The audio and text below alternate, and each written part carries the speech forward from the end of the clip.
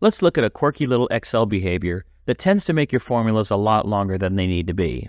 Take, for example, this Excel file where I need to calculate the discount and the tax. I have those rates on a separate sheet down here called rates. So discount is 20% and the tax rate is 8.75%. When I write the formula for the discount, I'll start with equals, move over to the rate sheet, and click the 20% discount. Then I'll press multiply, and here's the problem. When I switch back to sales, it places the fully qualified sheet name in the cell, and now when I click on the cell I want to multiply the discount rate by, and press enter, you can see the fully qualified name for both the discount rate reference and the subtotal reference. I don't really need the sheet reference for the sheet that holds the subtotal because that can be implied. I should be able to just say D2. Now the next formula to calculate the tax, I'll say equals, go over to the rates sheet, click on the tax rate, multiply, open parentheses, and when I return to sales, I get that explicit reference to the sales sheet again. And then I'll say subtotal minus the discount. Again, another explicit, fully qualified reference. So these formulas, although they work, they're much longer than they need to be because I don't need the explicit references to the sales sheet, but I get them by virtue of switching back and forth between the sheets.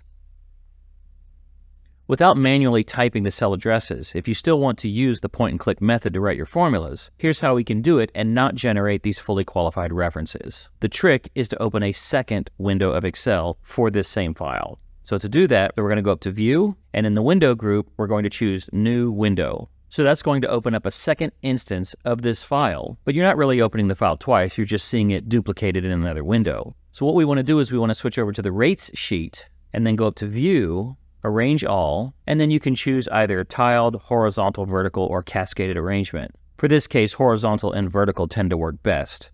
I'm going to choose horizontal.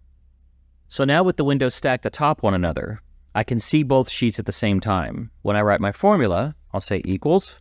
I'll then go down to the lower window and click on the discount rate. Now, of course, that needs the fully qualified reference because you're pointing to a cell on a different sheet. But now when I type in asterisk for multiply and return back to the upper window and click on the subtotal, I don't get that fully qualified reference. It's like I never left the sheet in the first place.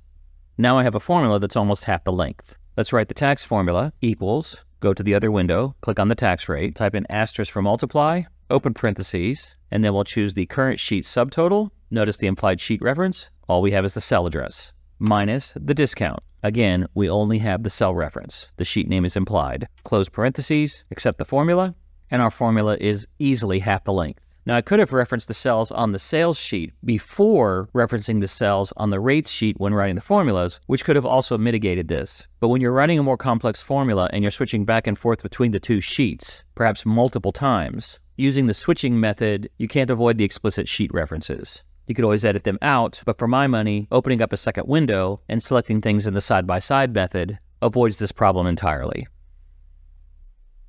Thanks for watching, and if you have a special request for a video, feel free to put it in the comments. And remember, at BCTI, the learning never stops.